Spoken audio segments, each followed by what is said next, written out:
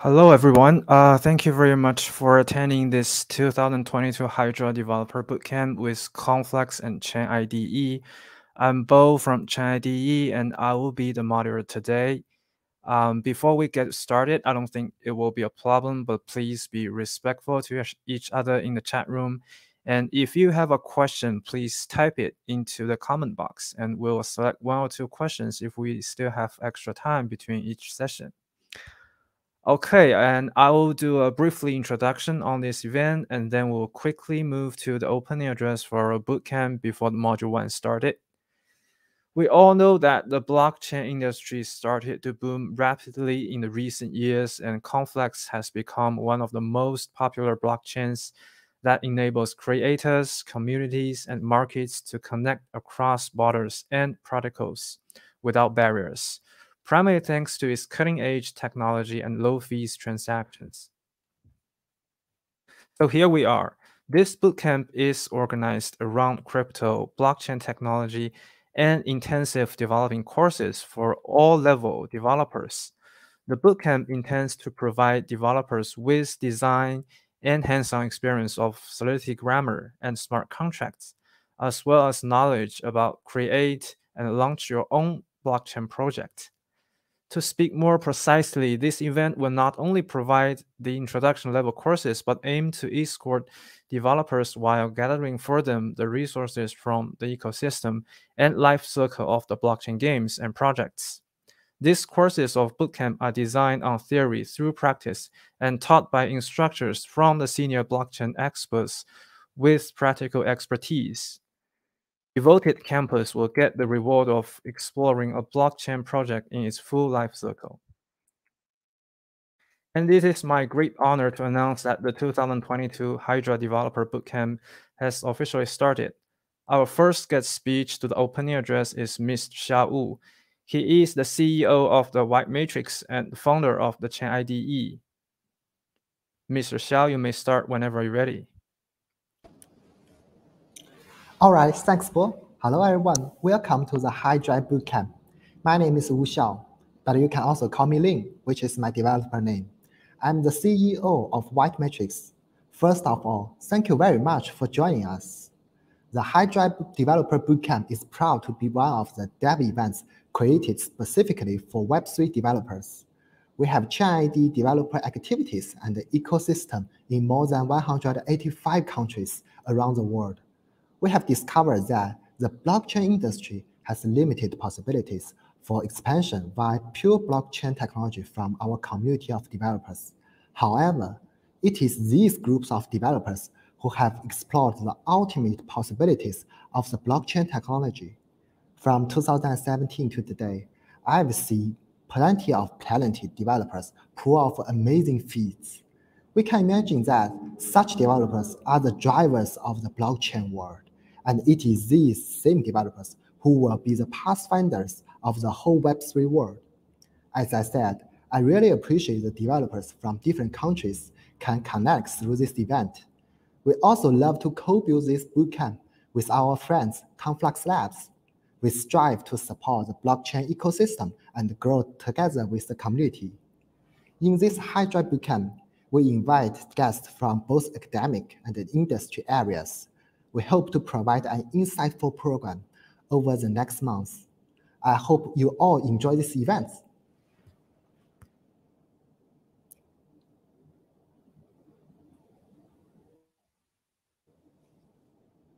All right, thank you for the speak, Xiao. And the next honored guest is Chris. He is the Global Expansion Manager from Conflux. And Chris, you may start whenever you're ready. Yes, perfect. Hey, everyone, and thanks for the intro. And thanks again for Ling also for his introduction to today's event. Yeah, I'm Chris, and I'm the head of global expansions at Conflux Network. And today we're super happy that we're beginning this event in collaboration with ChainIDE, a very strong partner, with you guys today to start this Conflux Labs workshop and hackathon for a month in Africa. Yeah, before further ado, I think we're just super happy to be here, to have everyone on board, and we're happy about all the registrations. And we want to use this opportunity to learn more about potential developers, learn more about you guys, whoever is starting this, and to start your development journey into the Web3 area. Now, I'll talk about Web3 a bit later, but I think we're just super happy to get started, get going, and we'll be super excited for this strong month. And yeah, the cool thing is with ChainIDE and the integration that we have, that you don't need to download anything on your computer, and you can just do it from a web browser anywhere you are, to make it even more simple for everyone out there who is interested in Web3 and blockchain development. Yes, thanks. All right, thank you very much for the speak, Chris. And we will now move to the module 1 for our bootcamp course. The first topic is from blockchain to metaverse from Mr. Xiao Wu. Mr. Wu, you may start whenever you're ready. I'm the CEO of White Matrix. Today, my topic is from blockchain to metaverse. I will start with a brief self-introduction to you so you guys can know me a bit more. I'm currently the director of Yangtze River Blockchain International Innovation Center and the CEO of White Matrix. I pursued my bachelor's and master's degrees at the University of Alberta from 2009 to 2015. In 2019, I collaborated with Dr. Wei Cai, and our manuscript An Interoperable Avatar framework across multiple games and blockchains was accepted to the top-ranked conference IEEE InfoComm. In 2020, I was awarded the first prize in the China Blockchain Development Contest. I also do some research in the field of blockchain, and I have been invited to give public lectures and seminars at many universities. So, last but not least, I'm also a coder. Yeah, I still write code and a dev designer. I've created several dev games, and I have extensive experience designing smart contracts. Okay, that's enough about me. Next, I will tell you some cool things about White Matrix. So White Matrix is a technology company that specializes in the research and development of blockchain middleware and global developer ecosystem. ChainIDE, which was developed by White Matrix, is a cutting-edge cloud-based blockchain integrated development environment that supports blockchain ecosystem such as Ethereum and Binance Smart Chain. And White Matrix has raised 5 rounds of financing, total around $15 million from several companies, including Ant Group and Hashkey. And let's talk a little bit about ChainIDE. ChainIDE enables users to quickly invoke, query, develop, and deploy the underlying blockchain system services through simpler settings and commands. As of November 2021, ChainIDE has assisted developers in more than 185 countries with over 8.5 million smart contract compilation services and 70 million blockchain middleware flows worldwide. As the main flow entrance, ChainIDE intends to facilitate developers to explore new territories in the world of blockchain for easier flows and more innovations. Up till now, ChainIDE supports Facebook Diem, on-chain, Ethereum physical beacons, and 10 more significant blockchain infrastructure.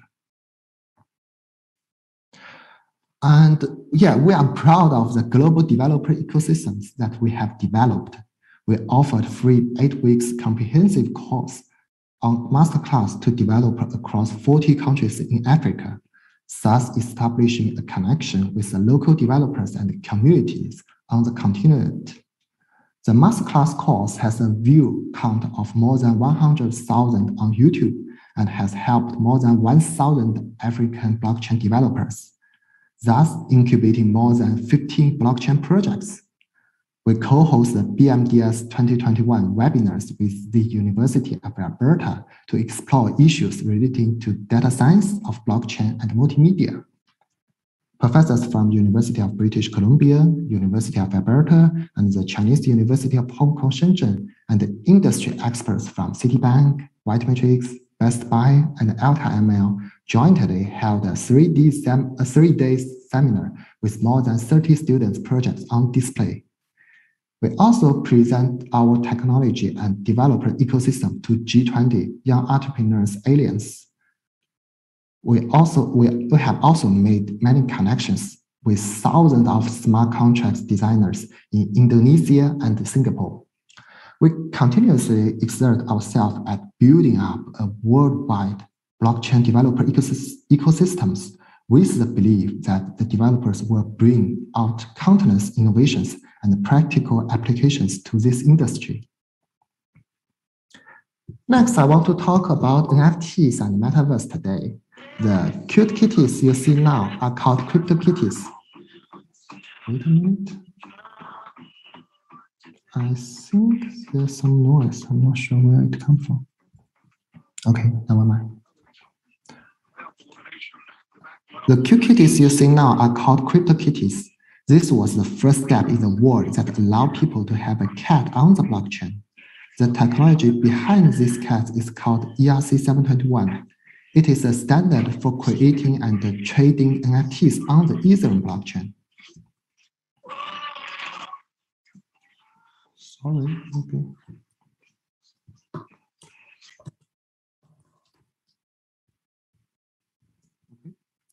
CryptoKitties was widely successful, and after that, NFTs boomed in the world. And there's one sentence I should say, big names are hyped about NFTs. So one recent example is the Olympics NFT made by NWay and Flow, which is the official NFT collections for Tokyo 2020. IOC published the Olympics Heritage Collections NFT in 2021 on June 17th. The main theme is traditional Olympics arts and design. They are split into common, real, epic, legendary 4 levels and different prices, I think. I also go there and buy. I try to use USDC and Visa to buy these NFTs. And all of these NFTs are sold out within 24 hours, I think, at the first pre-sale. Yeah. We also have seen TikTok publish an NFT announcement in the New York Times. Facebook changed its name to Meta and become a metaverse company. Microsoft said all tech companies will get into metaverse and show the world their metaverse project Mesh. There are too many cases, and I will use the rest of time try to answer 3 questions. The first one is, why do we need the metaverse? So to answer this question, I first want to introduce what the metaverse is. Metaverse were coined in Neil Stephenson's 1992 science fiction novel, Snow Crash, where humans as avatars interact with each other and software agents in a 3D dimension virtual space that use the metaphor of the real world.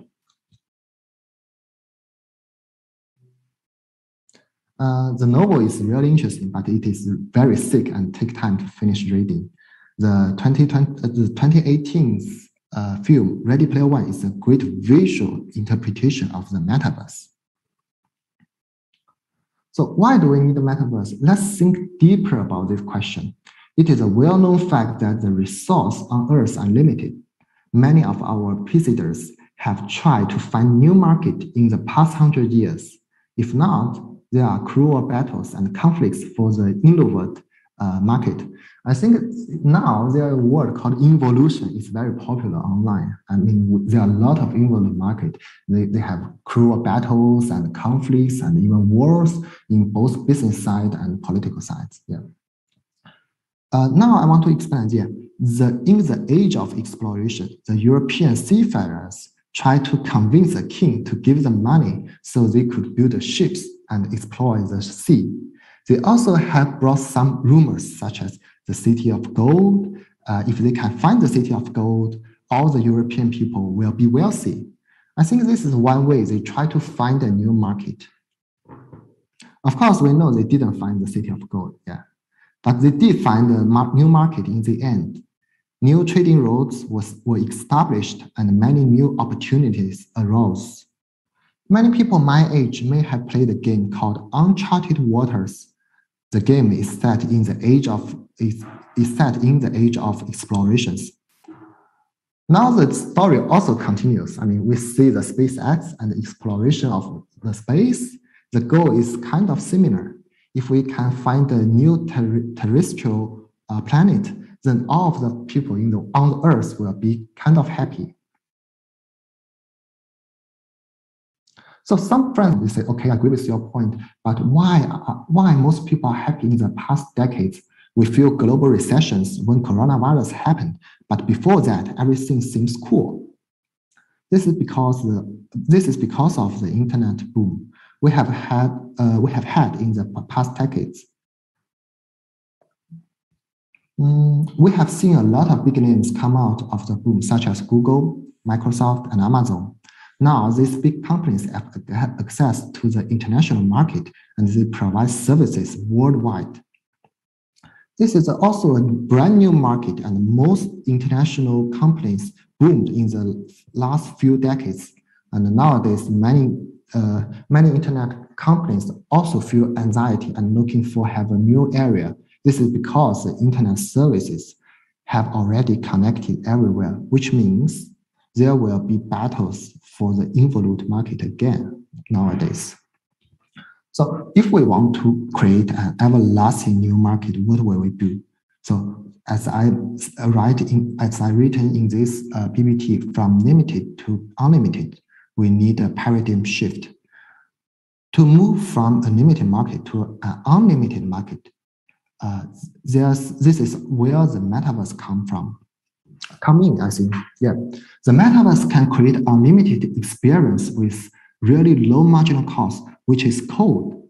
If we can create a metaverse, it can provide billions of people with knowledge, opportunities to collaborate, entertainment, and the real world will only need to generate electricity. This will create an incremental market because we can create everything with code in the metaverse.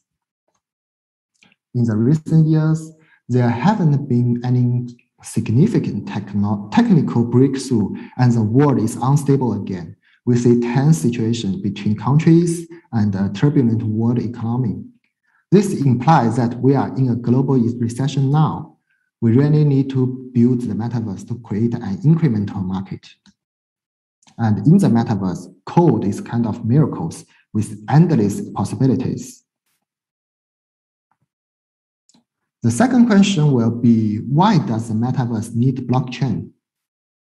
So for the blockchain, I still agree with the economist published the article named The Promise of the Blockchain in 2015, I think, 2015. It tells about the operating logic behind Bitcoin and blockchain and what roles this trust machine can play in the future. I agree with this article, and we will start from this point. Now, there are two kinds of metaverse in the world. So we all agree that we need to build the metaverse. But the key question is, which type of the metaverse do we want to build? The first one is just like Tencent proposed. It is a lifelike virtual reality on the internet. I think most big companies want to build this type of metaverse. This kind of metaverse is immersive and lifelike, but it is still controlled by the big names. There's one example I can use to explain this point. No matter how realistic this kind of metaverse is building, you probably cannot play the games from their competitors in this metaverse. This is just a closed system. If you want to use another application from another company, you need to log out and use another platforms. And the other kind of metaverse is a blockchain-driven metaverse. In the blockchain industry, everyone is connected. There is a distributed ledger that contains all of your cryptocurrency transaction data. There are smart contracts that have Turing-complete logic and store your game assets such as NFTs. All dApps can get in and know your information about your NFTs, and your equipment can be used in multiple games and applications. This is a huge difference. A blockchain-driven metaverse is open, interoperable, and connected. The third question will be how we build the metaverse. Here I propose 3 elements to get the genesis of the metaverse. The first element is perception layer. So the perception is a layer we perceive the metaverse. There are a lot of opportunities in this area, such as VR, AR, MR, game engine, ray tracing algorithms, rendering algorithms, and brain-computer interface, and etc. There are a lot of things and opportunities in this kind of layer. And the second one is regulation. This is the layer that blockchain should jump in. In this open, connected metaverse, all the main rules should be transparent and auto-executed. If there is no blockchain involved, we can only build isolated world with closed ecosystems. I mean, blockchain means Web 3.0, means open source native, means connected. Every code in the on the blockchain may be written in Solidity and Cadence. Everything is open, and you can see every sources of the code. This is beautiful. And for the third part, mass production, I always think the mass production should be, in the before, I think the mass production should be 5G, 6G, IoT, edge computing for something. Now I really believe the mass production should be UGCs and AIGCs. In the future, AI will help us generate fantastic metaverse, and we can learn, we can create, and we can enjoy the endless world in the metaverse.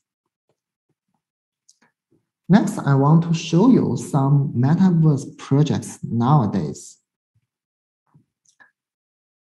We go back and we see, we have TikTok publish an NFT announcement in the New York Times. This one is really interesting because we know TikTok is really big names, and they try to act like an internet company, but why they try to decentralize themselves? I think this is related to some punishment from the US government, and they also want to try to use NFTs to connect it more creators and the YouTubers, I think. And we also have Meta, and we have Mesh. And behind TikTok, they try to build the NFT systems. We have Immutable X. So this one is very interesting. I think in the future, many blockchain projects and blockchain teams will collaborate with some centralized big names such as TikTok. This is the first case I want to show you, is the collaboration between TikTok and Immutable X. The second one is Metaverse Seoul. I mean, this is a really centralized cities, and they love Metaverse. They want to build the realistic Metaverse. But in this case, they didn't have the blockchain-driven Metaverse at first. I mean, at present, they didn't have the blockchain-driven Metaverse. But what they want to provide is a Metaverse social services, such as Metaverse journey and Metaverse city views, education, and something about that. And this one is one approach from the centralized world, try to build the Metaverse and show their city to the world. And the next example is really interesting. This one is kind of city DAO. We all know Miami try to issue their Miami tokens, and all the citizens in Miami will get the profit from the proof of work of Bitcoins, because they try to get the Bitcoins, mint the Bitcoins as a city side. And they will have their tokens, and in this news, you will see the mayor of Miami try to explain what they are doing and explain all the things to their citizens, that we will go to generate more Bitcoins and we will share that with all of you, and you will have your tax returns, you will have your education, and even your medical healthcare with blockchains and USDCs and US dollars. The next case will be Flow and NBA Top Shot. So Flow is a company that they build CryptoKitties. Recording stopped. As I mentioned, this is the first step in the world. After that, they built several interesting dApps such as Cheese Wizard and also NBA Top Shot. Nowadays, if you are a fan of NBA, you can try to get the NBA Top Shot NFTs on Flow's ecosystems. And lots of NBA superstars, they also try to sell the NFTs to their fans. And I think the revenue is really good. We generated about $100 million US dollars in 1 month when everyone are hyped about the NFTs. The next example I want to show you is some blockchain-driven metaverse. So for Sandbox, for Decentraland, for CryptoVoxels, they are kind of the blockchain-driven metaverse. All their NFTs, I mean their lands, they are a kind of a beacon on the blockchain.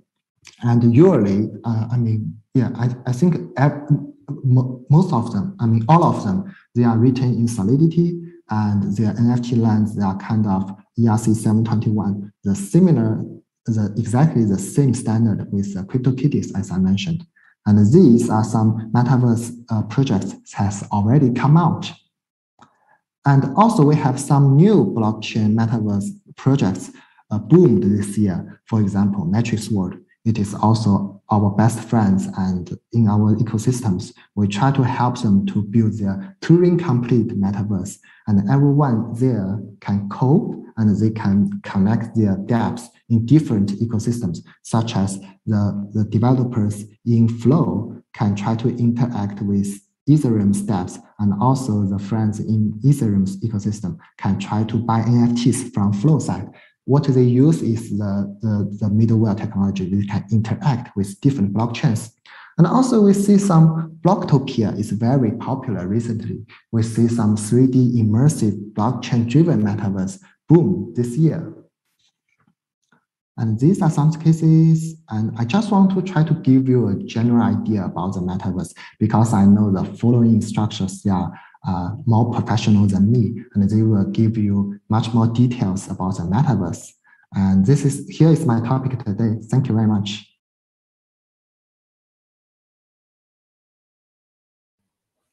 All right, thank you for the speak, Ms. Wu. And we have a question for you here. The question is, how Web3 and Metaverse concepts will change people's life in Africa? Okay, so Web3 and Metaverse is really hype recently. In Web3, we often say Wagami, which means we are gonna make it. We as Web3 people believe the blockchain-driven metaverse is the future. So let's talk about some real opportunities, I think. So the first one is NFTs. So Africa has many amazing culture and arts. Devs can build computational arts and mint them as NFTs. We see BIYC and Azuki these days. I think there are still a lot of opportunities in this area. The second one may be the metaverse and also the UGC contents. I mean, metaverse can create immersive models and contents. If people want to play or learn in more attractive ways, that will be a chance. The third one is DAO. So DAO is amazingly huge. DAO will change everything, I mean, and it is still at a very, very early stage. I think this will change human business history. For example, if a company wants to hire people from 10 different countries, that will be really expensive. They need social welfare and also tax info. It will be much easier to bring them into a DAO. This will form the future collaborations. It can be a game guild. For example, people gathered and we play games. And also it can be a research DAO or a coder DAO, just like what we do. And we build things together. I mean, we see all Web2 people will on board with Web3. Just like I mentioned, we are gonna make it, yeah. Okay, thank you for your elaboration. And let's move to the next guest, Chris. And Chris will share us something information about Conflux Network. And Chris, you may start whenever you're ready. And yes, hopefully, as mentioned, we're all going to make it. WAGMI the short thing you'll see in the internet around crypto Twitter and all the crypto communities out there. That's definitely something you shouldn't be, unfamiliar with this term. And today I would like to talk a bit about Conflux Network and then give you some more input on Web3 and what is Web3 and what categorizes it. So you all can have more ideas throughout this journey on what you can build based on what you've learned throughout the journey, right? Let's begin with Conflux. By the way, this is Confi. This is our mascot. I'm not sure. Hopefully, we can send some to Africa and share them with the people who are participating in the Conflux Labs event. Yeah, and there are also NFTs of him, as we mentioned just now. So Conflux started back in 2018 as a research project to see how the Bitcoin consensus can be scaled, because it's limited to 4 to 7 TPS, right? And back then, when it was created, the idea of it to become a decentralized and fully functioning financial system across the world was okay when not so many people were using it. But as it's gaining traction throughout the world and the need of it is getting higher and higher, we cannot be limited by the current throughput. And from this idea, Conflux Network was born, right? Because our founders were able to, on a technical basis, to advance the existing protocol, the existing algorithm, and to boost it up to a level where we can match the transaction speeds of Visa or MasterCard, which are currently the biggest players in the international payment industry and can serve all the needs from people nowadays. So from the realization, from the idea generation to the realization, were many steps that and obstacles that we had to hurdle. Right? If you want to build a protocol, you need to do fundraising. And back then it was 2018.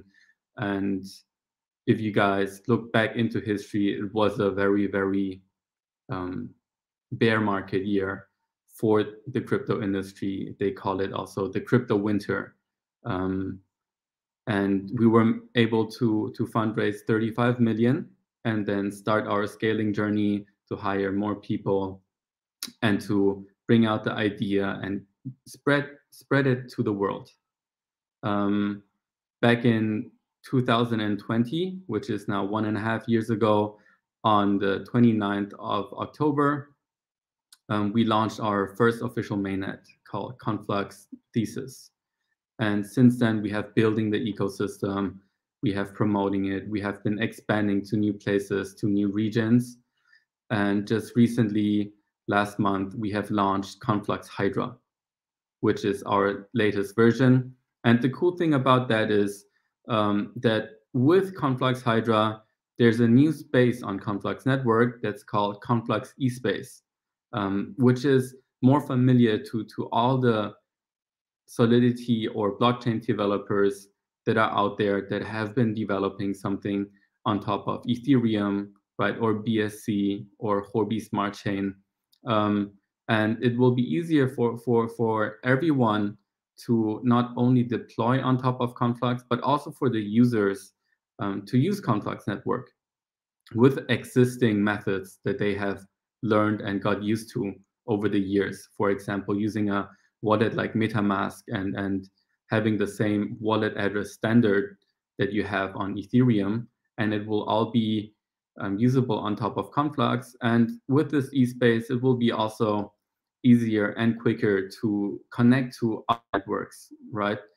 Because the blockchain network, as we see now, is a multi-chain network where multiple protocols are coexisting and where the money or the crypto assets can go freely around them. Now, a very basic concept for everyone who's listening and very new to crypto. What is a permissionless blockchain like Conflux Network? The easiest analogy would be that it's a Mac OS or a Windows system for the blockchain industry, for cryptocurrencies, on top of which you can build existing applications. In this case, we call them decentralized applications. They work a bit differently, but the good thing is you don't, a lot of the things that you need in traditional development, or especially Web 2 development, you don't need them in in the blockchain network anymore, because they're all recorded on top of the blockchain. Yes, and from Conflux Network, I want to talk a bit about the expansion of Conflux Network as well.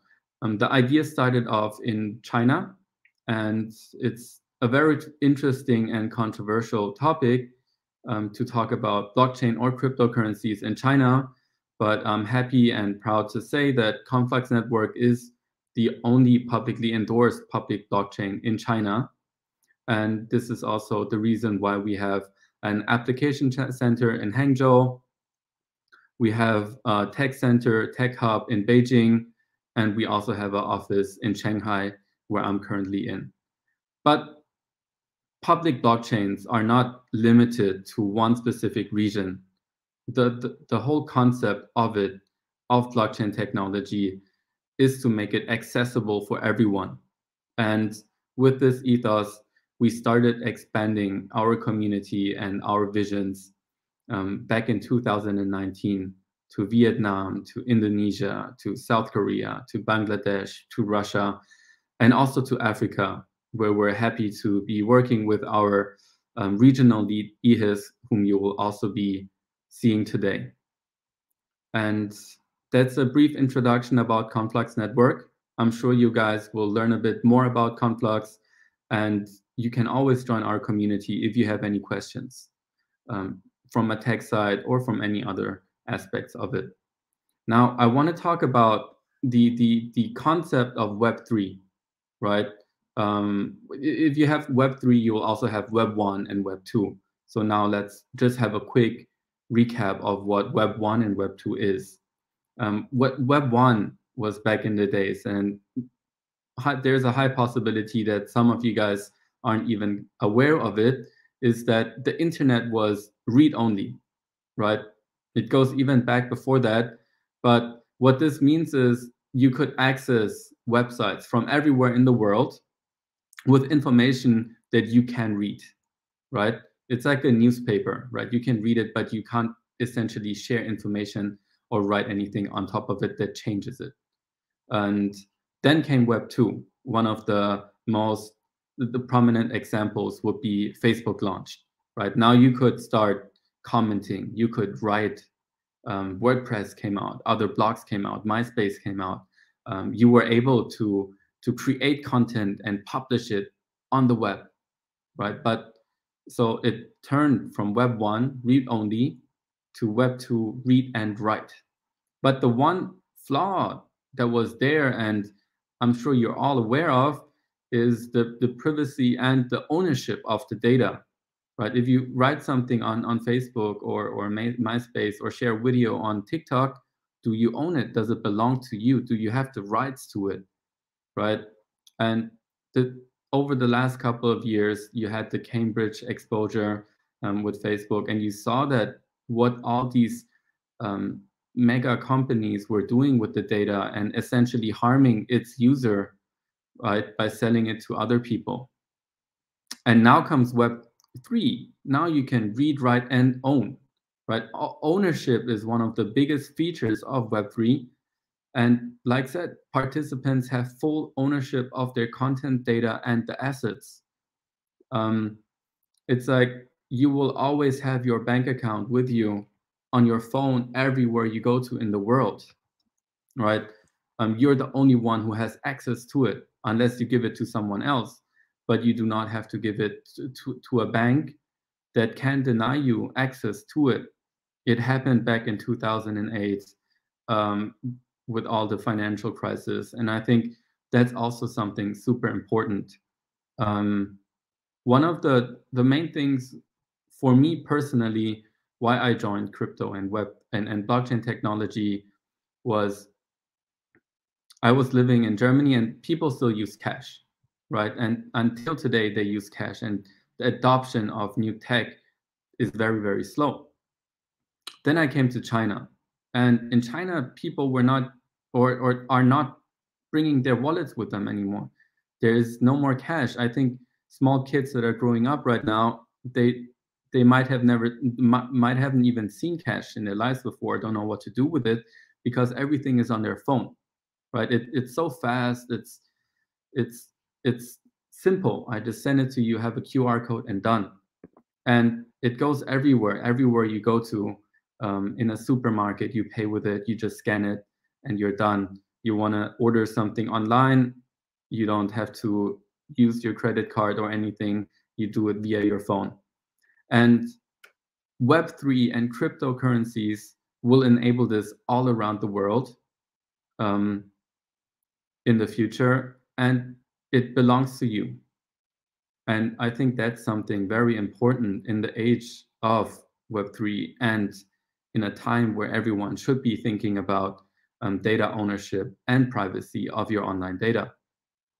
Now, Web3, as mentioned, it includes metaverse and NFT, and we had a very good example in our previous talk, but it does not only include metaverse and Web3s, right? It's about all users' ability to fully own their data and use it as they wish, whether it's their NFT or their crypto assets or their blog posts on decentralized posting websites to further maybe monetize it without a middleman who is not transparent about what they're doing, right? It's about products that are for everyone and not limited to any region. That anyone with an internet connection can have access to. And besides NFTs and metaverse, I want to talk about DeFi a bit, right? Because with crypto and the concept of Bitcoins, as you all know, you'll have a store of value that belongs to you and that you can use.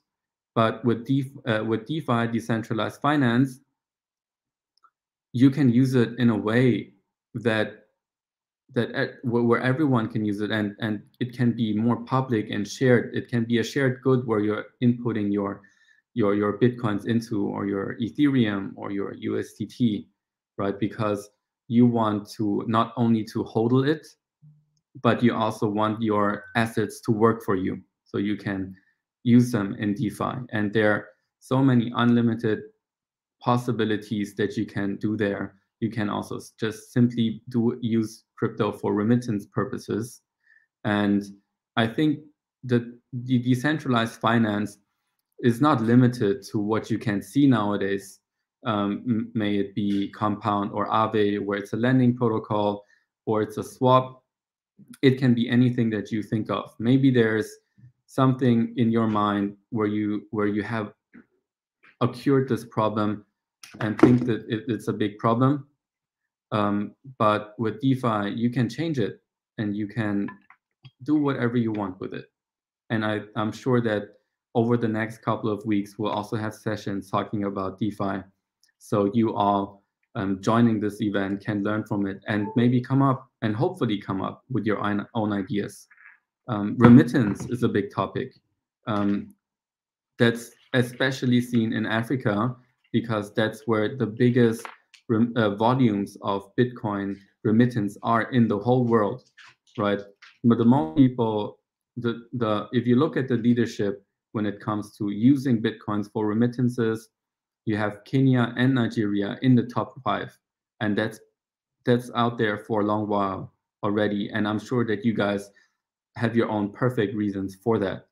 Then we can talk about something that's more related to metaverses, and we have touched upon this as well before. It's the gamify, right? Game finance. And there were great examples especially in the last year, for example, with sorry, the name last year, where essentially people could earn a living from playing games, right? It sounds good. It sounds nice. It can be also demanding and stressing, but it's an alternative way of people earning an income and living off of it, right? And that's something that maybe couldn't have been imaginable a couple of years ago. And it's so simple, it's so fast. You'll get your earnings in crypto and then you can change it. But the cool thing on top of that is if you're in a game or you're using Steam and you want to switch an item with someone else, it might be super troublesome. You need to open an extra account, you need to list it on a marketplace, and most of the GameFi projects, they will have it integrated, and it's just 2 simple clicks without signing up anywhere, and you can change your items for someone else, or you can also just simply sell them way easier than before. And one of the last things I want to talk about is our NFTs. You might know NFTs from CryptoPunks or Bored Ape Yacht Club. They're essentially just a very, very expensive profile picture that gives you entrance into a new community and a status, right? But NFTs are not limited by it. If any one of you thinks back 20 years ago, if you wanted to board a plane, ride a bus, right, take a train, you would need to have a physical card that's printed out with your name on it, all the information that you can board the bus. Over the years, it has changed into a digital form. Not everywhere, but in many places. Now you can also board planes just by scanning a QR code. And NFTs can replace that, right? They can document that. NFTs are essentially immutable digital forms that you can also use for other things. It can be a concert ticket, it can be a bus ticket, it can be a plane ride. It could be an entrance into a club that you always like to go to. It's not limited to the profile picture that many are thinking of. It is already used in games, right? Your avatar can be the NFT, and if you're fed up with the game, you can sell it to someone else. And I think NFTs are a great way of also showing and bringing the culture you're from to a bigger audience. Now, there are many African artists that are already in the NFT space and selling their NFTs online. And hopefully we can take that out and take it a notch up, because in Africa, you have so many different cultures that's uncomparable to other places in the world. And each culture has their own style of art, and NFTs or the metaverse are the perfect place to present it. But maybe you want to be more related to DeFi or remittance, and blockchain technology and this course gives you a basic idea of how you can use crypto, how you can develop such an idea yourself. And I'm super happy that we have invited very, very prominent leaders of the crypto space in Africa, like Chuta, Osamede, Francis, and who will be sharing information about their product, about their vision, about crypto, how it changed their lives, how they changed it, so you can get inspired throughout this course while learning it. Thank you very much, and I hope you all have a great journey over the next 1 month, and can have fun while building. Thank you very much. Well, thank you for a great talk, Chris. We have one question here for you. And the question is, what has been the toughest challenge you have faced in the industry so far, and how Conflux could break the barriers to solve them? I think that's a great question. One of the biggest problems is adoption of blockchain technology, right?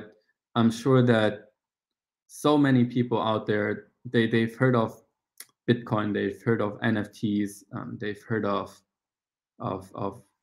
these two things like crypto and NFTs, but they don't know how to use it. Or the first single place of access would be a centralized server where they just hold it as an asset that can go up or down, but they don't know about what is behind it, right? The DeFi behind it, what you can do with NFTs, how you can run a decentralized organization using blockchain technology, and then put a paradigm shift into the company as we know today, that is located somewhere in a single place and led by a bunch of people. I think adoption of crypto and blockchain is one of the biggest things.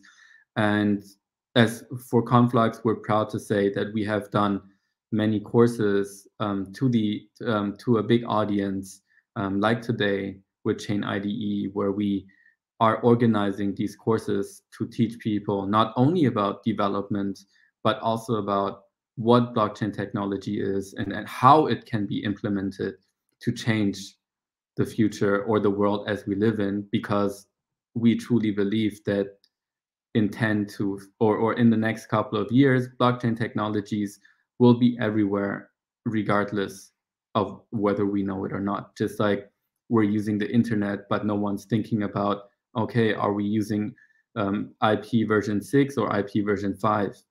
Right? Will be embedded in the things we're using on our daily basis. Yeah.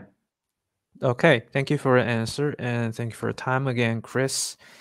And our third speaker is Osamate, and he is the founder of GIGX. And welcome, Osamate. You may start whenever you're ready. Awesome. Sounds good. It's an absolute pleasure to be here today. So I'm going to try to share my screen, and then we're going to have start our conversation. Okay. I'm not sure if the slide is showing up yet. Awesome. Awesome. Okay.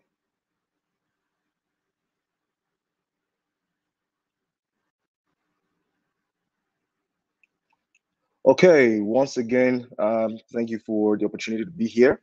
So today, I want to share something that I'm very passionate about, and even as a company, GIGX is something that we're absolutely passionate about, and it's the idea of an opportunity of a lifetime. I think right now in history, we all have a unique opportunity, a positioning to be able to design the future. And I think that that's something that even as developers, it's like the Christ-like ability. So something that that we take very seriously. Something that I think that us having this conversation today is very important because it will impact the rest of the world.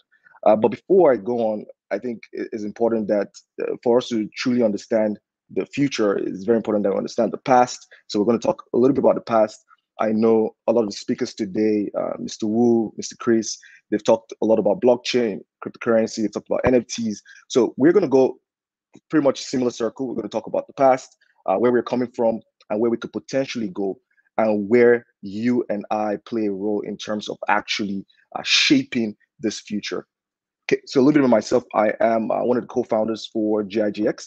I currently sit as the COO, operating officer for the organization as well. So I've been in the crypto space for about 6 years now.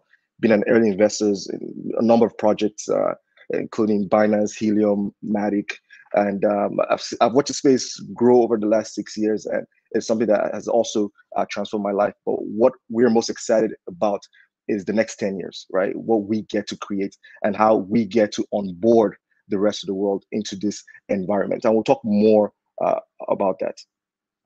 So talking about the opportunity of a lifetime, I think it's important that we sort of recognize that every generation has been presented a form of opportunity to shape that generation, right? So there's always an opportunity in every generation. It doesn't matter if we look at the days of the horse and buggies, right? We went from horses on the roads to automobiles on the road, right? It doesn't matter if we look at the invention of electricity and how that has shaped the world that we live in today, right? It doesn't matter when we look at the early 90s or the late 80s with the inventions of personal computers, where everyone had an access to one of these devices that they started to rebuild the world with, right? It doesn't matter when we look at things like software. These were opportunities that shaped that generation. when we look at things like smartphones in the early 2000s, right? It revolutionized everything. When we look at the internet, we look at companies today like Amazon. We celebrate companies today like Facebook. I mean, a lot of the speakers talk about Meta, right? The internet essentially was that opportunity that shaped that generation. So I think it's very important that when we look at the world, it's important to identify that indeed every generation truly is presented an opportunity to actually shape and evolve for the next one. Now, I think more than ever before, the opportunity that we have in this generation is the opportunity of the blockchain. Now, the blockchain, what is the blockchain? So again, at the end of the day, I think it's very important that we understand what a thing is, and then it's easier as creatives for us to think about ways to leverage it and think about ways to build on it, right, to shape the new world. So the blockchain at its core, right? Again, a lot of us here are, you probably already know this, but for just to keep it very simply and plainly, it's a public distributed database, right? We're all familiar with databases, or the world already is familiar with databases, but prior to now, a lot of these databases have been very private, right? They've been private databases. So think about the banks, think about even your national identification systems or voting or things like that. Think about all of these databases that existed prior to now have typically been private, and those also brings about challenges here and there. But the beauty about blockchain is that it is public and it is distributed. So public meaning that everyone can have access to it. And why that's important is that bridges the issue of trust. I think in the world today, trust is probably one of the biggest challenges we've been trying to solve for centuries, right? And we're going to look at some of these applications. But it's that idea of trust. Even when we look at money, how do I trust that you say you're going to do what you're going to do, right? So we've always relied on third parties, right, to bridge that trust gap. And I think what the blockchain is doing for us today is allowing us to build trust, to bridge the trust gap with public databases. That's the aspect of public. The aspect of distributed, now there's no single fail point. So unlike a centralized system where there's a single fail point and it's easier for people to hack or for it to go down, and then sort of, the world gets into trouble. But with a distributed database, not only is the fact that we're bridging this gap situation, but we're also doing it in a way that is immutable, is in a way that there's multiple of this database, multiple of these ledgers spread across the world. So if one of them was down, guess what? Operation will just continue because it's available in other forms in other areas. So that's the base about the blockchain, and the idea again is that it's a tool that helps us to bridge trust. Now, where is this important? Let's look at, again, a little bit of the history of money, because it's very important, at least for me. When I look at concepts, we have to sort of look at how does that concept play a role, what problems is solving, and how can we take it to the next level. And I think that one of the very clear places where we see the need for trust, historically speaking, has been in the area of money, right? So when we look at the history or like I'll say the evolution of money, we started with the barter system, right? Where I have an item, you have an item, and we sort of swap. And we went from barter system to using other items, things that are more measurable in a sense, right? So items like calories, rubber, across the world, it was represented by different items. And we moved from that to precious metals, gold, silver, right? Gold came to mint these coins in their image, and it was one of the most universally accepted means of exchange. Because at the end of the day, I think money really is two things: it's a store of value and is a medium of exchange. So for anything to serve as money, first enough people have to agree that it is money. But I think beyond that, right, it has to be a medium of exchange in terms of a store of value, right? And it has to be a way that we have to be to track that value. That's what gold represented for most of the early centuries. And then we moved on to paper money, which initially was backed by gold, and now we have fiat. It's a story for another day. But the point is that historically speaking, we have seen how humans have tried to bridge this trust gap, and humans have tried to define value and exchange of that value. I think we're in a time in the world today where this value is being sort of defined in a new way, right? This digital way, this digital world. But again, there's all these challenges again of trust and things like that, right? And I think that that's where Bitcoin initially being one of the I guess the first mainstream application of blockchain in terms of as a currency or store of value and medium of exchange, where it comes into place. Because at the end of the day, if we really look at it, right, what is Bitcoin? What made it so effective was at its core really was a digital payment system. But again, digital payment systems are nothing new. The only difference was that, or one of the differences is that Bitcoin, for the first time, allowed humans to transact value, to store value without the need of a trusted middleman. Because we've always looked at history, how there's always been this middleman and this idea of bridging trust. But for the first time, Bitcoin technology or Bitcoin network was able to leverage blockchain. And why is this important? Because you might be like, oh, I already know what this is, but it's important for us to understand the application, because as developers, for us to build the future, we could take these simple concepts and build on it. Because literally, when you look at it, it's a payment system that is built on a distributed ledger. So now you and I can transact value. You and I can send value from place to place without a middleman, but we have trust because the database is public. We can all access it. We could all see it, right? And that's the beauty about Bitcoin. Again, it adds to the point that, again, it was pre-programmed sort of money, right? It was free of government control. It was easy to transfer safely and cheaply. I mean, think about the idea of doing a wire today. A typical wire will cost you anywhere from $35 to $50 United States dollars to do an international wire.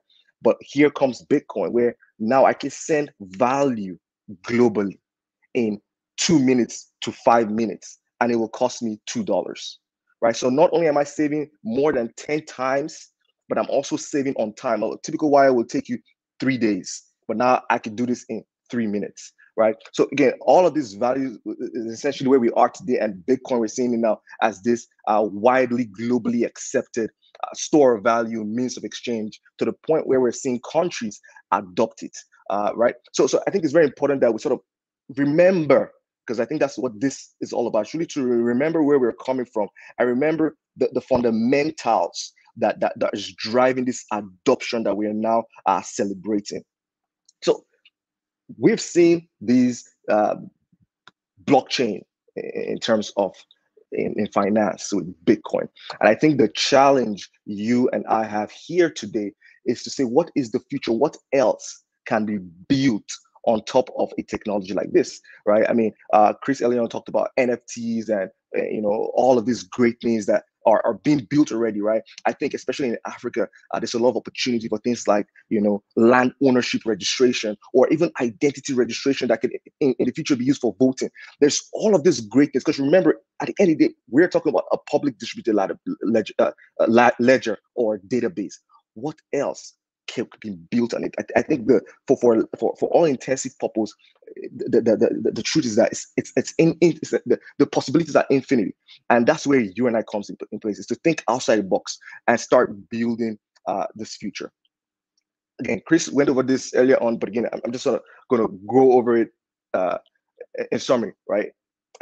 Again, for us to understand the beauty of Bitcoin, for us to appreciate Bitcoin and blockchain, I think we have to understand money, right? I think if you understand the history of money, if you understand what value is, if you understand what it means for the exchange of value and the economics behind that, it's easy to understand Bitcoin. It's easy to appreciate Bitcoin. I think for you to understand sort of where we're going to now with the whole idea of Web3 and ownership mentality and data and owning your data and things like that, and how we can own that data and use that data and share it as we please in different kind of application, it's important that we understand the history of the internet, right? Again, we started off with Web 1. Think about them as static pages, right? Pages you can read, right? Read only, you can see them. They're static pages, not much you can do with it. It's information for to keep it easy. Then we moved on to Web 2, where we start talking about read and write. So now, not only can you read an article, you could add to the article with a blog. Now you can blog and publish your information. You can write, right?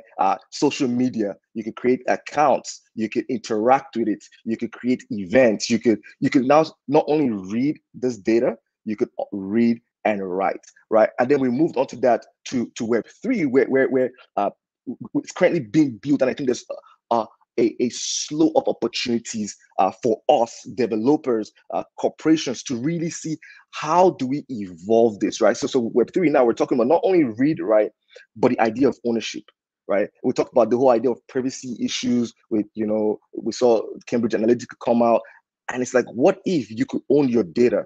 And what if you could share it to the limit of which you need it? What if you could own your asset and truly own it where nobody else could have a hold on that, right? And that's where we are today in terms of the growth. But there's so much that could be done with that, right? There's so much that could be done with that. So I think it's important as developers, we start thinking about where we're coming from, the issues that we solve, where we are, and where we could potentially go, right? Now, that brings me to sort of like where we are in terms of an organization, GIGX. Our goal is to say, look, over the years, individuals, corporations, look at the internet, for example, look at the top 10 richest people in the world, top 20 richest people in the world. You will notice that a huge majority of them, their wealth was as a result directly or indirectly from the birth and the growth of the internet. We believe that over the next decade, over the next 2 decades, the new wealth class are going to be people who have created or generated or have their wealth impacted greatly by blockchain, directly or indirectly.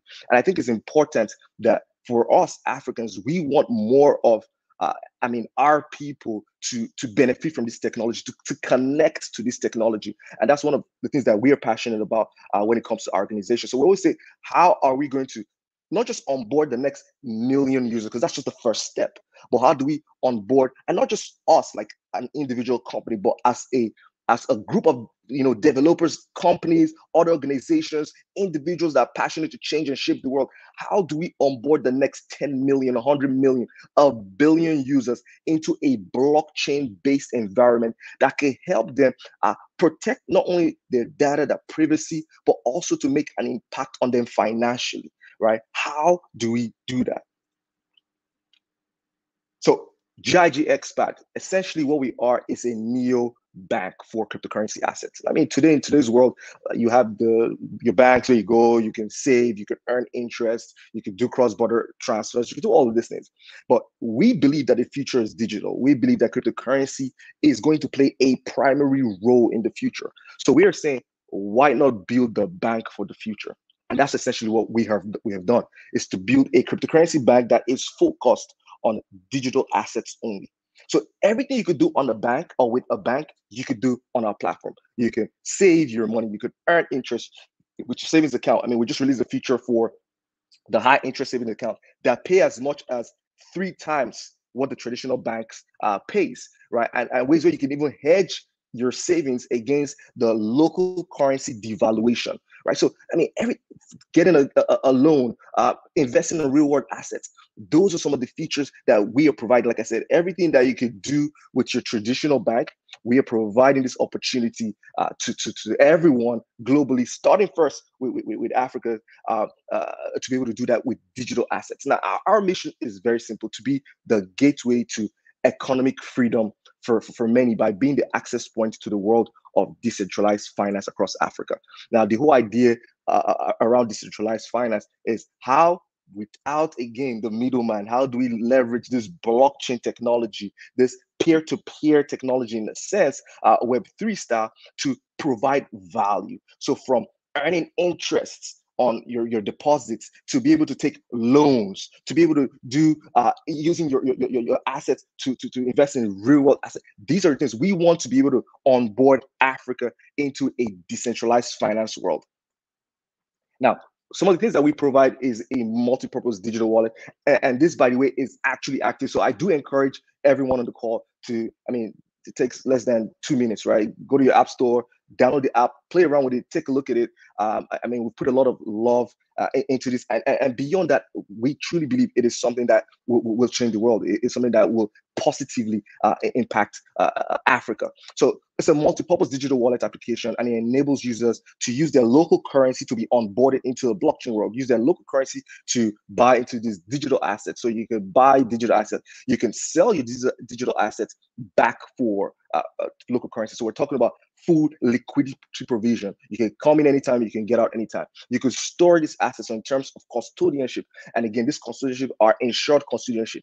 You could swap one token one for another. You could send it to a friend. You could send it across the globe, right? You could borrow against it. You could earn interest with it. And most importantly, one of the unique features that we have done is how there's always been this gap between the real world and the digital world. And I think that when we got into the space, you know, when you think about Bitcoin and you think about crypto assets, it's always been very digital. It's always been very, okay, I can't see it, I can't feel it. So one of the problems that we're also looking to solve is to bridge a gap, to be a bridge between the real world and the digital world. Now, how do we allow and enable digital currency holders to use their digital currency to invest in real world, right? This real world assets, think about things like real estate, think about things like transportation, logistics. Transportation is one of the biggest industry across Africa, because most people go, you know, from place to place. Urbanization is growing at an accelerated rate, right? So it doesn't matter people going by air, people going by land, people are migrating, people are moving from place to place. Imagine if being in a blockchain-based environment, so being in a digital position, you could also earn from this real world activity. Now, all of a sudden, it's not just this digital, I can't place it. It is now something that the value is being generated in combination with real world activities, right? And a lot of this can be leveraged using non-fungible tokens or NFTs and smart contracts. So these are some of the features that we see that we're currently building. And I think that a lot of people on this call, again, being developers, it's important to share this with you as well. So as you think along, you see the opportunity in the future, it is wild. It is there, right? We have a chance to essentially build the world or create the future, right? One of the you know, Chris talked about the fact that Nigeria and Kenya are ranked as one of the highest when it comes to using Bitcoin for cross-border. Again, this is a problem that, you know, has been there for years, but now imagine being able to do this right from your app. I mean, for those on the call who are from Nigeria, you know how it is right now, trying to get foreign currency. You have to know some guy, or, I mean, the banks most likely wouldn't even have the liquidity for you. You have to go to the black market, and it just gets complex. But imagine from the comfort of your home, from your cell phone, you can leverage that market. And now you can transact and send value globally, right? You can see on the image, they will say distance is no longer a barrier, right? Because from the comfort of your home, you can now transact with your suppliers, you can do business globally. You now truly become a global citizen. So that's it, guys, about us, about what we see in the space, what we think is going on, and what we think the future could be. But one thing I know is that you and I get to build this future. So something that we're super excited about. Like I said, our app is up. I do strongly encourage everyone to take a look at it. It's GIGX Pad on the App Store, same as the Play Store, right? Get started. You know, if you have any feedback, you know, you send to us. Usually ask for a referral code. You can use the referral code GIGX Smallers and my first name GIGX Osumede. It'll get you in.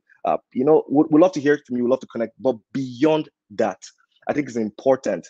You know, a mentor of mine once told me that, you know, first you get started because you must take action, right? Then you have to learn. You have to grow, and more important, it's important to share. So if you have been onboarded into the cryptocurrency world and you're finding value, I think it's important to tell a friend, to tell a family member, right? Each one teach one. And I think that, you know, that will truly lead us to the Africa of our dreams, to that new Africa that we can all be proud of, our children can be proud of. And yeah, that's my time here today. More than happy to take any questions. Thank you. Well, thank you for the speak, Osame. And a question from our audience, Henry, for you, is that from what you mentioned, we know that the GIGX is Africa's first decentralized marketplace, bringing real-world business opportunities to a blockchain-based environment. So how GIGX plays its unique role in the blockchain space, and what GIGX has already changed or plan to change Africa economics in the past or maybe in the future? So I think the very first thing that our goal is to first onboard. Like we said, majority of it's crazy because I look at list and stats and it says, Nigeria is the fourth largest user of Bitcoin in the world. And I still walk around and it still seems like 90% of people still don't even own the asset class. So I think our first job is to educate more of Africa about this opportunity, because a lot of people use money today, but they truly don't understand what is money. What is this idea of transacting value from place to place? So I think there's a big role in educating people about value, about money, about the future of money, about inflation, protecting themselves from inflation and devaluation, right? Planning for the future, building a hedge around themselves and their families so that in the future, they will have a place there, right? So that's our very first job, is to educate more of the market. And our second job is to now onboard them.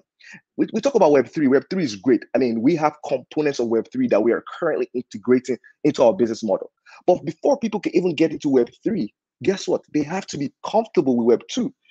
Before you tell people to have their own private keys and use this decentralized platform, they first have to be able to just log in and buy Bitcoin. So I think that's our very first goal, is to educate them. Second goal is to onboard them.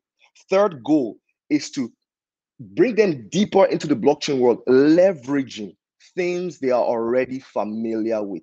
So what do we mean? For example, people already save money in the bank. They already earn a return. They already understand what it means to save and earn. Now we can leverage DeFi without saying DeFi and confusing them. But now people can save their local currency. But now, because you're saving in USDC or USDT or UST, it's hedged against the dollar. And you could earn an interest that is greater than your currency's local value, right? So now we can now start introducing them to concepts in DeFi. Then they get comfortable with it. Then we introduce them to things to say, hey, you're already familiar with owning a real estate. You're already familiar with the transport business. You probably travel from place to place. How about using this thing called an NFT? But rather than complicating it with NFTs, say, hey, you can own ownership in this DAO, this system that runs this transport business. And every time the vehicles go from point A to point B, the DAO gets paid. But because you are a part owner in this DAO through your NFT or through your token, you actually earn and benefit from that growth. So the idea is that you're bringing them through the full value chain. Because remember, all of this concept, DeFi, NFTs, Web3, the foundation that makes it work is the blockchain. So that is our goal, and that's sort of like the user's journey that we want to take. Because at the end of the day, you'll find that more people, because you've made it and you've spoken in a language that they understand, they'll end up, people are using DeFi on our platform right now. They're saving, but to them, they are saving. But again, the interest is through DeFi, right? So that's it. I hope that answers the question. Okay, thank you for the answer, also mate. Really appreciate that. So our last session is the panel discussion. We have invited 5 valuable guests to answer some of the hotspot questions related to blockchains in Africa.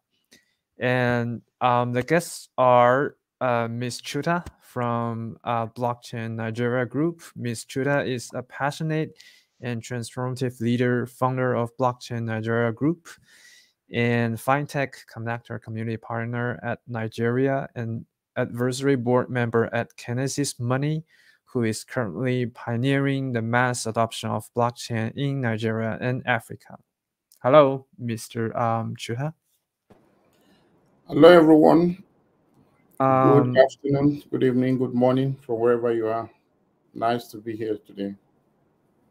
Yeah, the first question is, as you said in an interview, the blockchain technology doesn't matter unless it helps people. So could you please talk a little bit on the current blockchain market in Africa and how blockchain technology can help to improve people's life in Africa?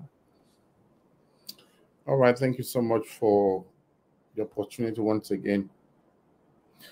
I came in contact with blockchain technology around 2016 while researching for application of 3D printing on a commercial level, and I stumbled upon that word blockchain, and I decided to Google it. That was how I began to dig deep.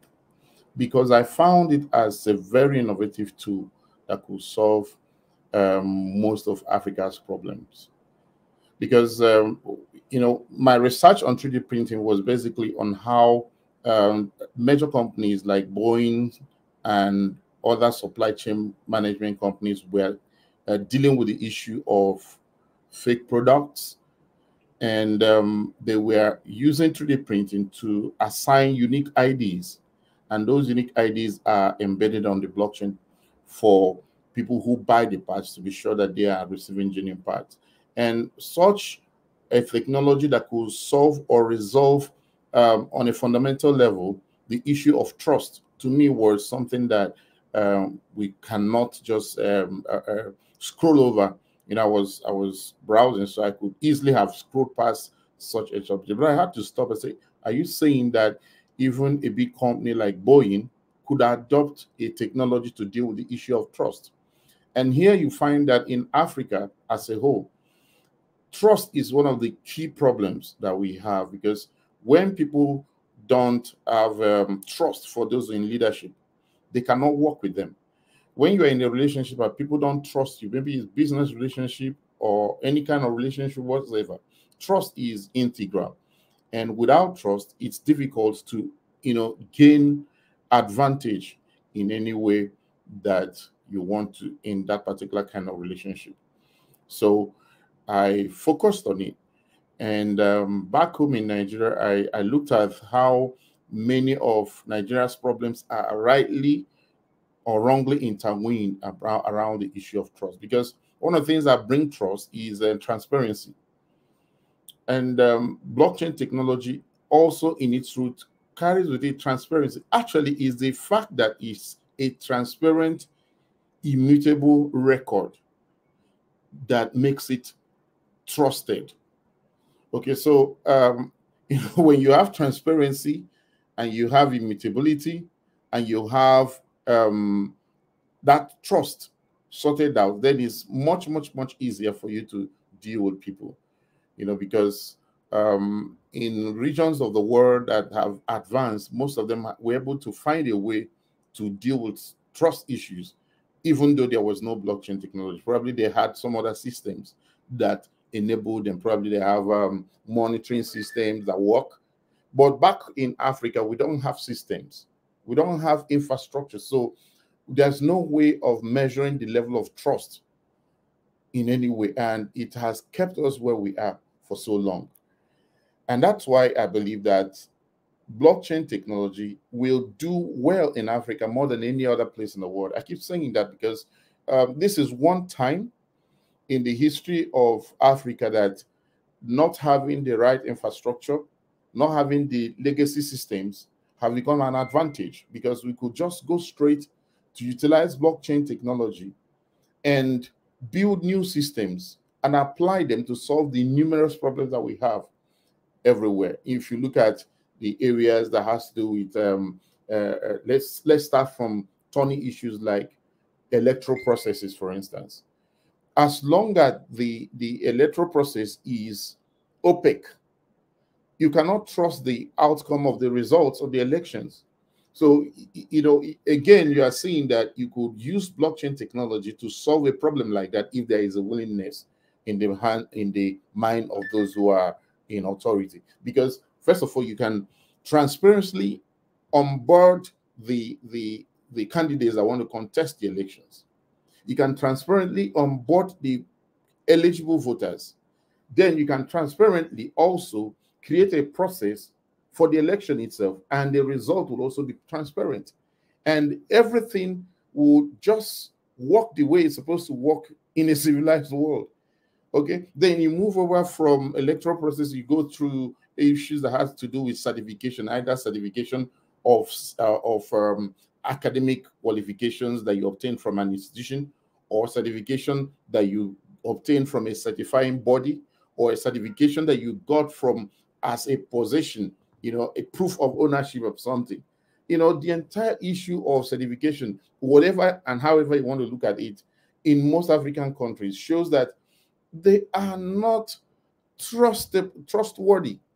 I mean, people can't understand why we are where we are. Because you see someone who didn't do well in school, but he could actually forge his result and he gets promoted to be the managing director of a company. Or he gets advanced in life above those who are actually intelligent enough, smart enough to manage things. And there's no way he can prove.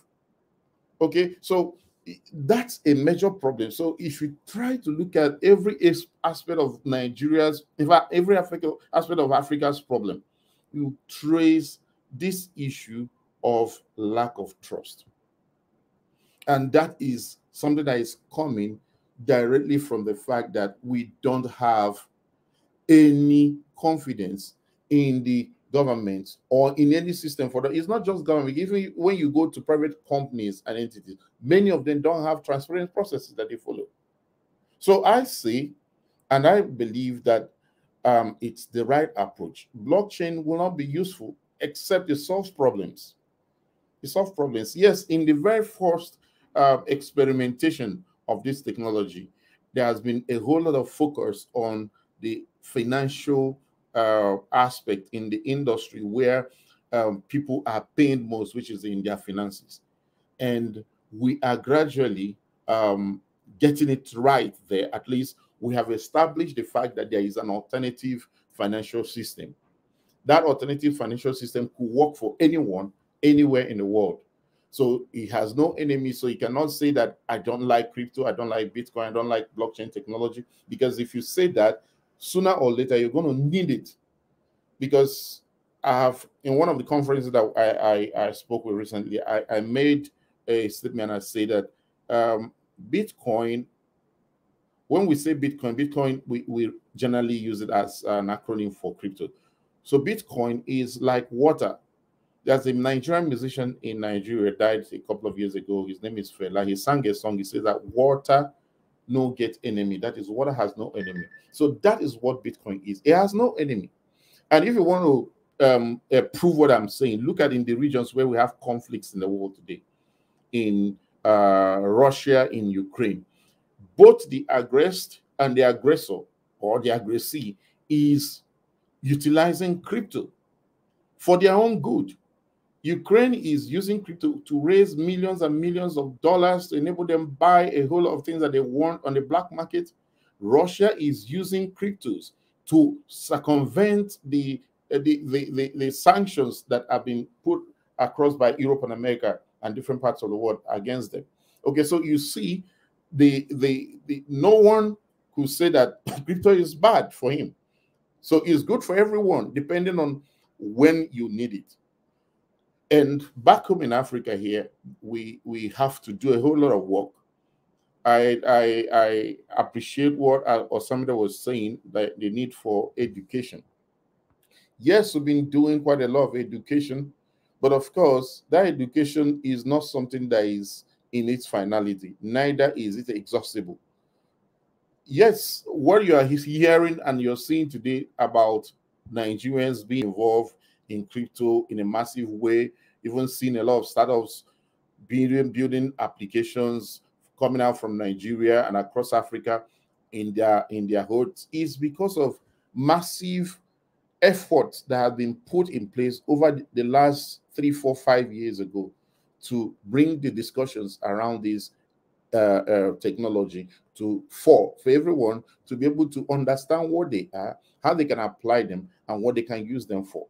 So going back to what I was saying about blockchain, can only be useful except it solves problems.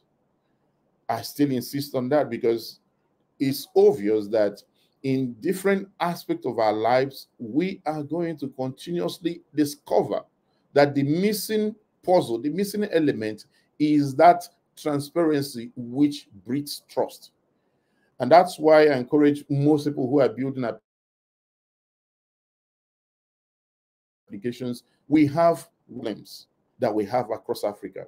You got to solve them with these tools. We have to solve unemployment with technology tools of blockchain. We have to solve electoral problems. We have to solve record keeping. Look at how easy it is in Nigeria and across Africa for people to do land racketing. There are no records that are immutable, that are provable, that people who own lands actually own them. You may have a piece of paper in your hand given to you with a seal or a letterheading of a land registry authority. But at the land registry authority itself, you may not be the owner that the name is mapped out to that particular piece of property. And because we don't have these kinds of transparent records, it becomes extremely easy to unlock the potentials of the wealth that is locked up in our lands. Because nobody trusts your papers. Even if a bank wants to give you a loan, he needs to spend a lot of time and money to go doing some kind of investigation and verification before they can verify that you actually the true owner. But majority don't have that opportunity.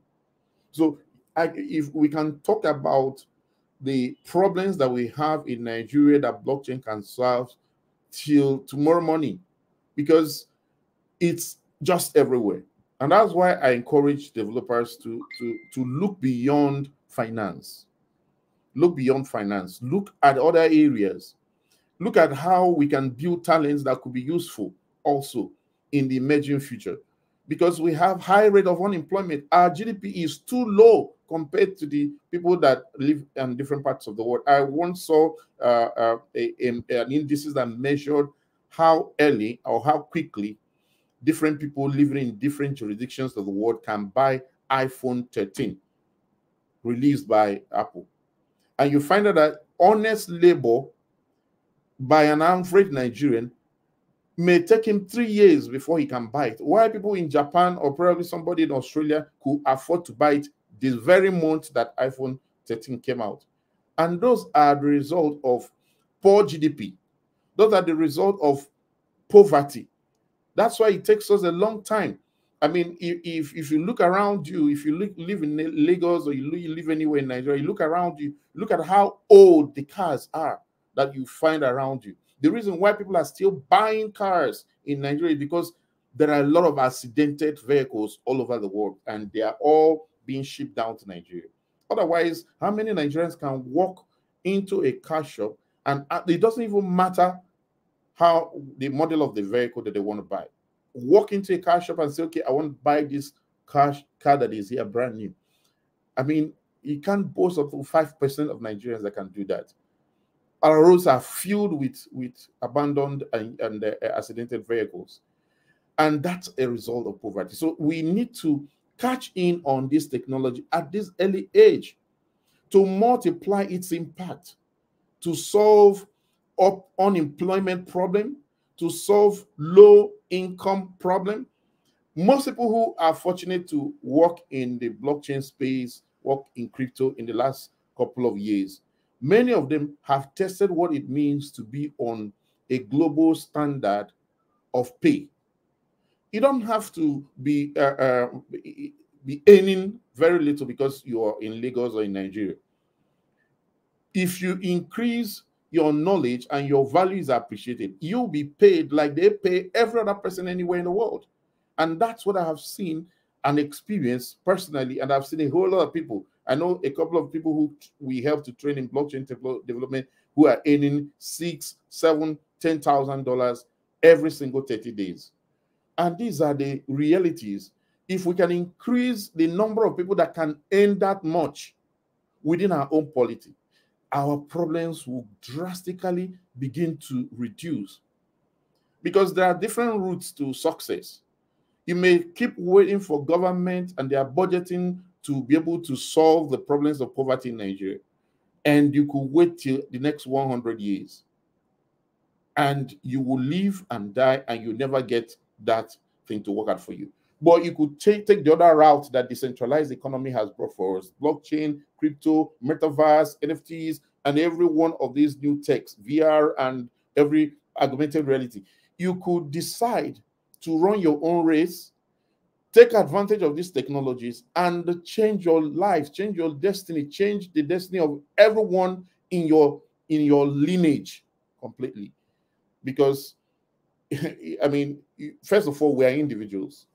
And if our government continue to fumble and not have willingness to solve, there are certain problems that only government willingness can solve. No matter how we desire, no matter how we want to show it, only the willingness of the government and those in authority can solve it. I know how many years we've been walking around, going to the Security and Exchange Commissions, talking to them at CBN, talking to them at NIDA to put out a standard document, policy document, regulatory framework that will help this industry to take off when everywhere else is taking off. You can take a horse to stream, but you can't force it to drink. They delayed until Financial Action Task Force had to threaten Nigeria with listing, with gray listing, if they don't provide crypto-based reports in their 2021 assessment of financial transactions. Now they're all running away, kitikata, trying to gather some kind of report. But 2 years ago, they would have had documents ready to get these reports available to whoever needs it. So I don't want to take too much of our time, and I'm sure I'm speaking to each one of you from my heart. I didn't want to use a slide because I don't fully understand the kind of people that we are having in the meeting tonight. But I believe speaking from your heart and dealing with the issues that directly will be impactful to you is the route to go. And that's why I have done that. So thank you so much. I appreciate it. If you have any questions, you have anything at all that you think that we should talk about, please go ahead and let's discuss those. Well, thank you very much, Mr. Chuta. It seems like the rest of the guests are here, and let me introduce them one by one. We have Mr. Ihes. He's the leader of Conflux Africa, and he's the regional marketing and business lead. He has the master degree in international economics and business from Nankai University. And we have Mr. Osamaid. He is the co-founder of GIGX, and he's an investment fund manager, author, and educator. Mr. Osamaid's mission is very simple, is to share as much possible about how to create wealth, protect it, grow it, and pass it on to the next generation. We have Mr. Francis. He is the CEO and co-founder of Cassava Network. And Mr. Francis is also the former CEO at Lead Wallet. And we also have Mr. Gaius here. Gaius is a Nigerian businessman, and he's one of the Africa's most influential pioneers in cryptocurrencies trading, particularly in Bitcoin. So also there are plenty of questions here. The next one is, what is the current ecosystem distribution of blockchain in Africa, and how we could promote it? So who won't take this question?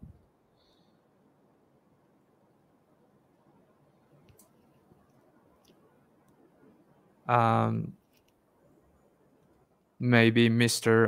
Osamaid, do you want to answer this question? Okay, so I'm not sure I understand the question fully. What's the current distribution? Yeah, probably is how what like the distributions for the trade or the education, something like this, I think. I think just like Mr. Chuta said, from the education standpoint, there's still a lot of work to be done. But one thing that I am taking a lot of joy in is that I see a lot of more platform now, especially a lot of the exchanges getting into the education space as well. So so that's it. Then in terms for the other side of things, I think the biggest focus today as is in Nigeria is more or less on the trading side. So a lot of the applications we are seeing today when it comes to blockchain and comes to cryptocurrency in general will be more or less on the trading side. So it's still very much the introductory side of things. Introductory meaning educating users about the space and then onboarding them to the space. So I'm not sure if that was the question, but if that is it, that's the answer. Okay, thank you. Thank you very much. And there's another question about what would you recommend it to Africans who want to work in the crypto areas or industries? Mr. Ihes, do you want to take this question? Okay, great. I can take that.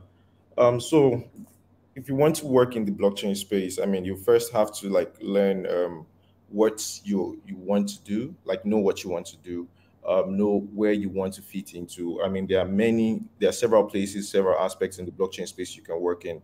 You don't have to be a developer, as Mr. Chuta said in his speech. You don't really have to be a developer to work in the blockchain space. There are many opportunities. You can be a writer.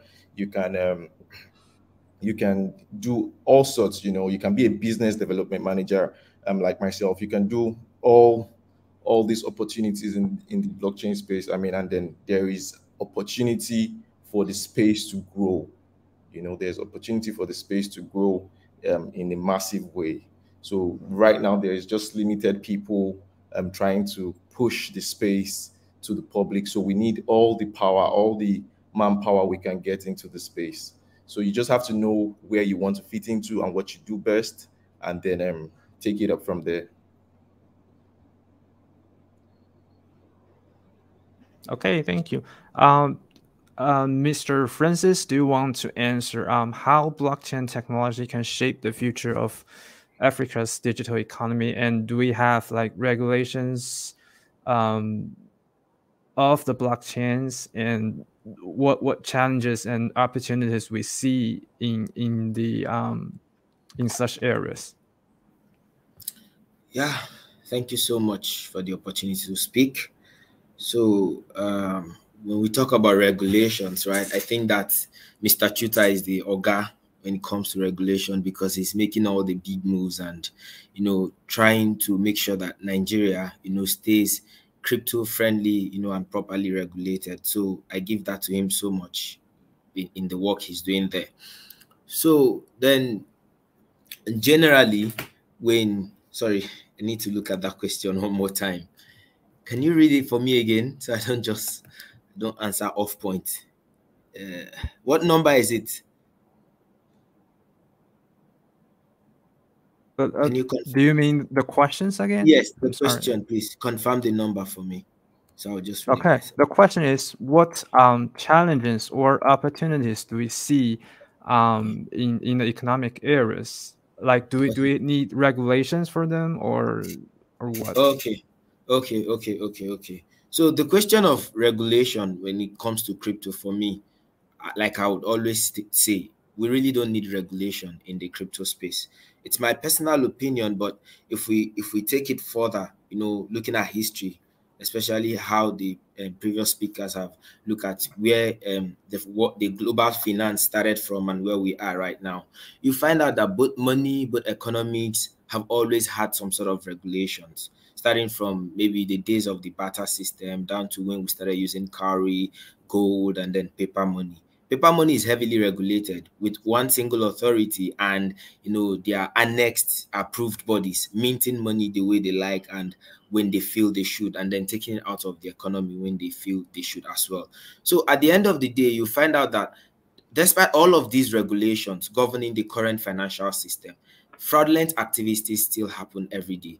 In fact, record still proves that the highest number of fraudulent financial activities when you compare it to crypto still remains with fiat. So drug dealers, traffickers, kidnappers and all of that can easily move money in and out of a fiat system without any form of record or discovery, despite all the unlimited regulatory points that are out there in the financial space. But for crypto, you find out that given that it's a trustless system, it's somewhat self-regulating. How you will know crypto is self-regulating is when you take the concept of Bitcoin, for instance, or as an operational network. You find out that as an operational network, that is Bitcoin, despite all the several attempts to hack the network, it always proves impossible.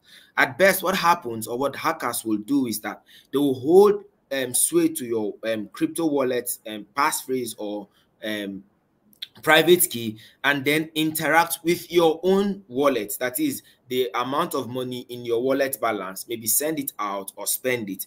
But in terms of maybe bringing harm to the network, you just realize that it's not possible to bring harm to the network, because the network self-regulates itself. The miners that are there to protect the network, because they know that they have a lot at stake if they try to, you know, make the network unsecure. Right, that's one way I want us to look at it. Then another way we need to look at this regulatory thing is when we talk about the government, for instance. Government is best at leading political related matters, social services, you know, taking care of making regulatory policies that govern the health sector and all of that.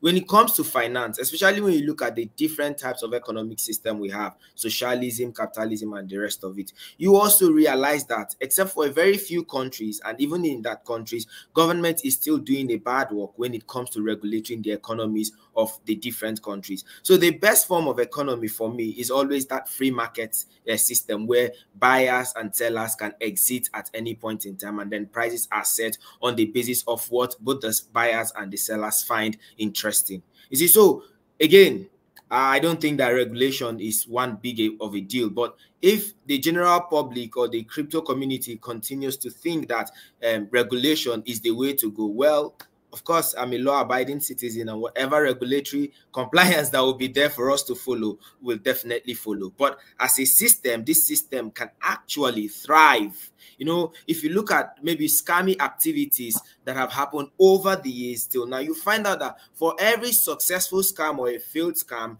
people tried to, you know, protect themselves further. And then when maybe an ill activity is brought into the network, it's just affecting a small portion of people. That is, those people who are involved in that thing. The entire network is not meant to suffer, compared to when you have a regulatory system that governs the entire network, or government tells you, we are the one who tells you when to do this, or we are the one who tells you how to do this. You find out that one single mistake, just like the banks that you know now, bank control everything that relates to how you save your money and how you spend your money. But most often, at times than not, you come to realize that these banks, you know, encounter different kinds of fraudulent cases, and even their board of directors and, you know, managers who are part of these banks are big fraudsters who use their customers' money for different kinds of shady deals. And then they hide under the regulatory framework that says, for instance, the bank has the right to spend 90% of customers' funds, right, in the form of investment or in the form of loan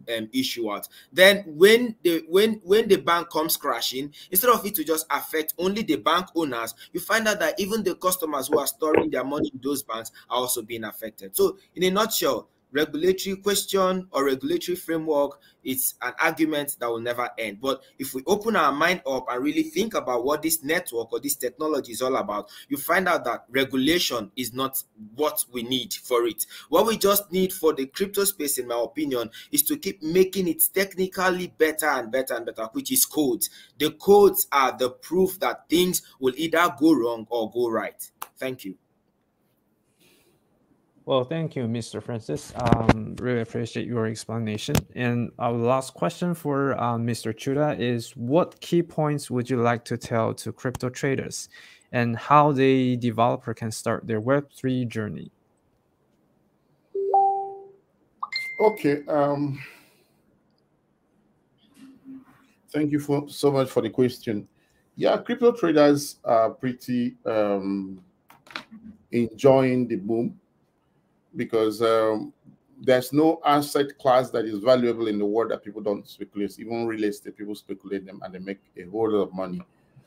And there's no law that can stop that anywhere in the world. Now, one of the things they must ensure is that, look, you just have to play by the rules. Everybody has his own opinion, but, you know, regulation in the industry we're talking about is not actually a regulation of crypto as a technology or as an asset. You know, we need to regulate how people deal with this asset class in the community of humans where we find ourselves. If you don't regulate anything, people are going to be behaving in a way that will also jeopardize other people. You can imagine if there's no regulation on how you can drive your car, there's no transport regulation, or there's no regulation of building. People can just use one bag of cement and mold like 2,000 blocks and use and build a house and tell people to live. They will just use sticks as pillars. If there's no regulation in football, somebody will just say, okay, we have 15 now, let's play. Tribune a day 4 is enough. And you have 15 people on one side. And there will not be anything like, let's agree on what should be a foul play. Okay, so regulation is part of what helps civilization and organization of life.